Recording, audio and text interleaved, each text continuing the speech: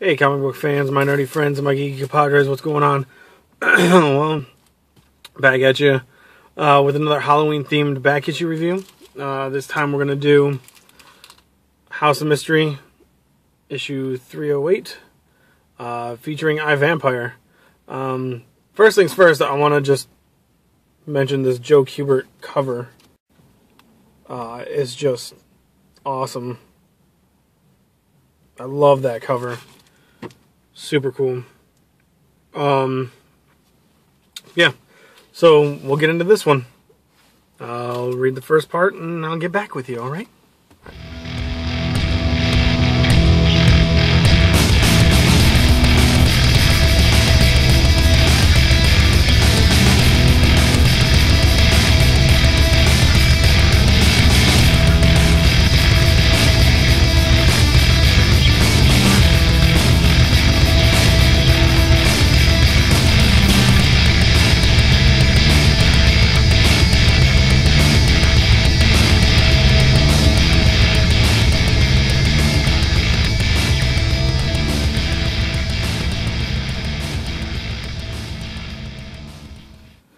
Okay, so first things first, this one was really pretty long, I guess because it's, it says iVampire is starring in the House of Mystery.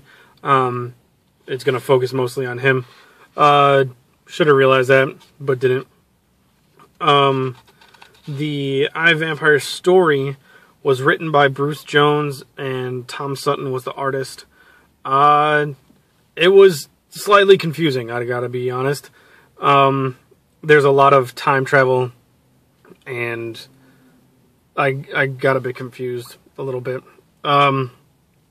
So it first takes place in 1964, in coastal Maine, and it starts off with saying, I'll just read it.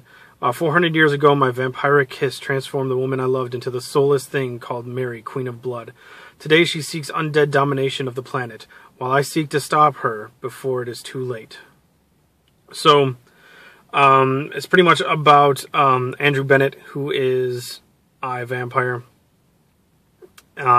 Him trying to go back in time to stop Mary, Queen of Blood, becoming Mary, Queen of Blood. I don't know, it starts with this right here, that page, of a ring sinking down into the bottom of the ocean with a submerged submarine, Nazi submarine. And apparently this ring is the Ring of Curlet. It can transport people throughout time. And it's singing into the ocean through the wrecked hull of a World War II U-boat, where it finally comes to rest, not on the ocean floor, but on the skeletal finger of a long-drowned seaman. Right there.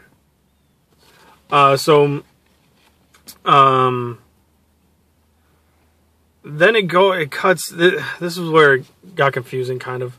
The second page is where it got confusing. It cuts to Andrew Bennett standing on a cliff with this girl named Dee Dee. And then I don't really understand. Oh, I still don't understand.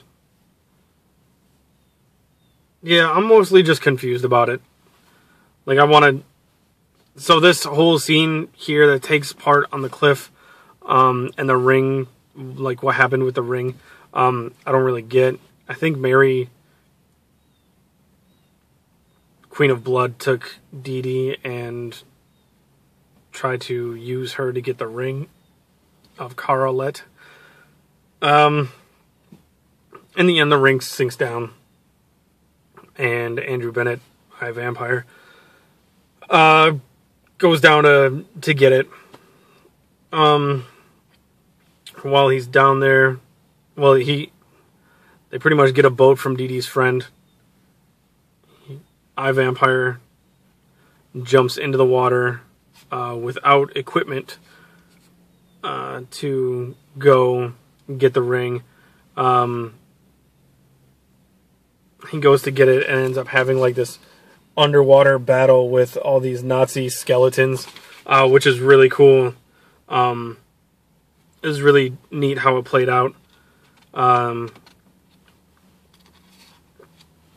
In the end, the captain of the U-boat, who has the ring on his finger, which brought all the skeletons pretty much, I would say back to life, but really just reanimated the dead bodies. He gets up into the boat with Dee Dee and the captain, and you see right there, he's got Dee Dee. It was going to kill them, and Andrew Bennett comes and beats the skeleton up and takes the ring, uses the ring to go back in time to when Mary, before she became Mary, Queen of Blood, is there, and they're going to have their engagement party where her father is going to announce them to be engaged. You see them kind of right there. He's kind of just like, he's lovelorn, so he's just kind of overtaken with emotion for her, and doesn't notice that Mary, Queen of Blood, down there in the bottom corner, is onlooking and kind of plotting.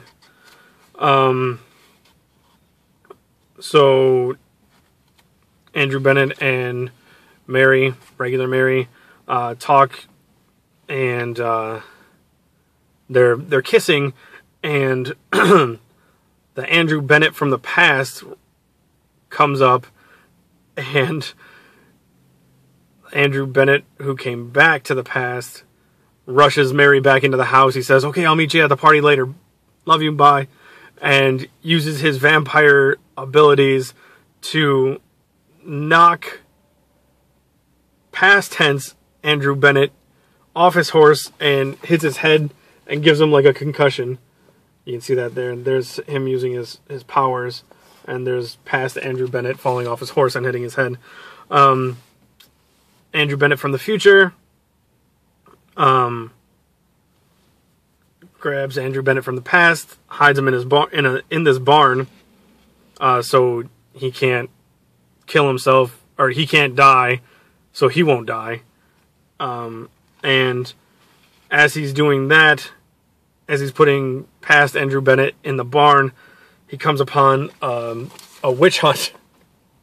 There's a lot that went on in this book. He comes upon a witch hunt, and he feels the need to save this girl that they're going to, before they put her in the dunking stool in the pond, because that's what they did when they hunted witches, you know. He tells the people that, you know, he's going to oversee this on one condition, that they listen to his judgment, which means I'm pretty sure he's just going to say that she's not a witch and to let her go. But as all this is going on, Mary, Queen of Blood, is watching and decides that this is her time to make her move. So you can see her transformation there. I thought that was really cool. You can see the bat here in the moon. So I'm guessing that was her, and then she's coming down as a bat and turning into herself. I thought that was really neat. Then we cut back to the house where regular Mary is getting ready for the party, and she's calling on her, I would say slave, but I think it's just maiden, to come do her hair, and Annabelle, but Mary, Queen of Blood, is dressed up as Annabelle, and hits her over the head, and then we end on this frame right here. And that's it. It says to be continued in the next issue. So, unfortunately, I don't have a full story to tell you. That was it. It was rather confusing, pretty in-depth, not very scary, but very cool. I really want to get, really want to get the next issue, so I can see what happens next. But yeah, that was it. So that's the first part. It looks like I got one more, so we'll get on to that. Okay, so the second story is called Chip Off the Old Block. It's written by Joey Cavallari, and artists are Mark Teixeira and John Solardo. Pretty much, we start off with this kid Eddie and his dad working in a cemetery. Eddie's dad is carving up and explaining what, how to actually do a good rock carving, like how the legs balance and how the arms are posed, and he's telling Eddie that he's going to have to pay close attention because this is what he's going to do with the rest of his life, and Eddie says he doesn't want to do it. He wants to make his own way in the world, and Eddie's friends come up, and I find it funny, his friend, he goes, "Hey, it's Scott and the guys," and I was like, yes, I'm in the book. Anyway, Eddie tells his dad he'll be right back, and Eddie's dad says, "Don't disappear." Meanwhile, Eddie talks to his friends, and they ask him if he wants to go see Superman 2 in the theater, and I thought that was kind of funny. Eddie says, yeah, once my dad gets involved in his carving, he's not even going to notice that I'm not here, so let's just take off. So Eddie takes off, and when he gets back to his house, his dad's freaking out. He said, I told you not to disappear. Where'd you go? You've been gone for 2 hours. And Eddie was like, it's not a big deal, whatever. And Eddie's dad says, don't you understand? I worry about you. Eddie says, look, being diabetic isn't that big of a deal anymore. It was when I was a kid. I take my insulin shots and I'm good. So right there it shows that it shows Eddie's dad giving him an insulin shot. And Eddie's dad pretty much puts him to bed, and which is weird because he's got to be like 16, 17, whatever. He said, get some sleep. He needs his help in the morning. They have a big commission for a mausoleum, and Eddie's like, I need to make a clean break for my dad. I need to get out of here. So he starts climbing out the window and mentioning how his legs feel stiff, and maybe he's worse off than he thought he was. Maybe his dad was right. And he says once again that he needs to make a clean break, and I do mean break, is what he says. So he's walking out towards his dad's tool shed. His dad comes in and sees that Eddie's not there. He calls out to Eddie and turn the page, and Eddie's there smashing up the angel that his dad was just making. Eddie's dad says, no, stop, don't do that, and Eddie's like, you know what, I'm just gonna break the crap out of this, and he's gonna pay more attention to what I smashed and try to fix it than run after me.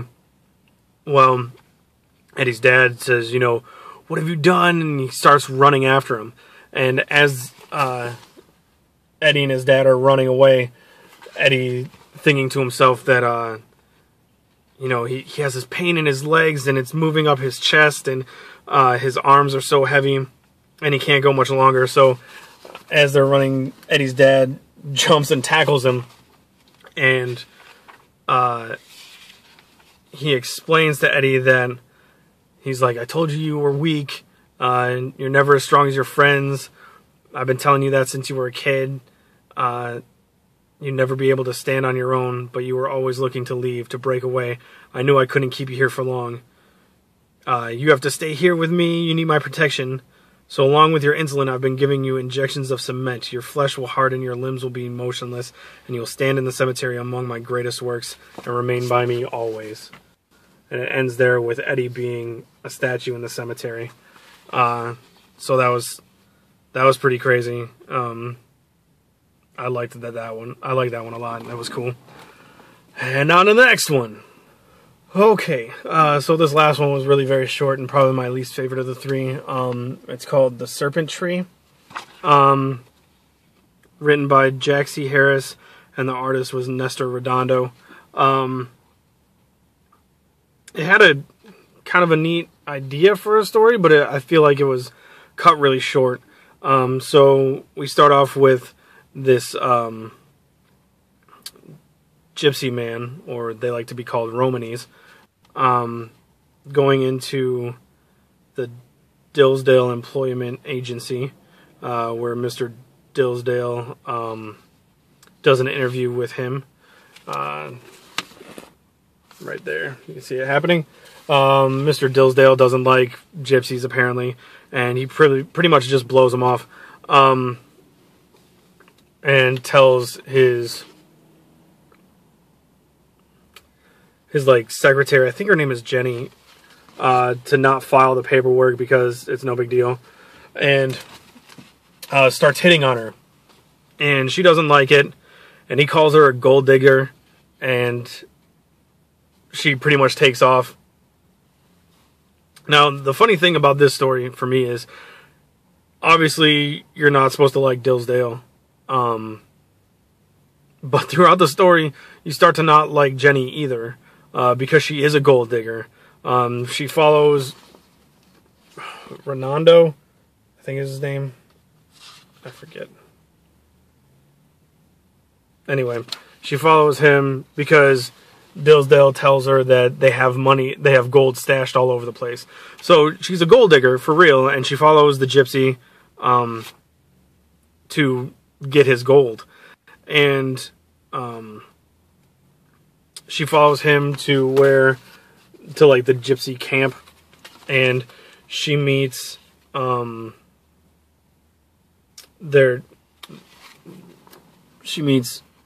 is she?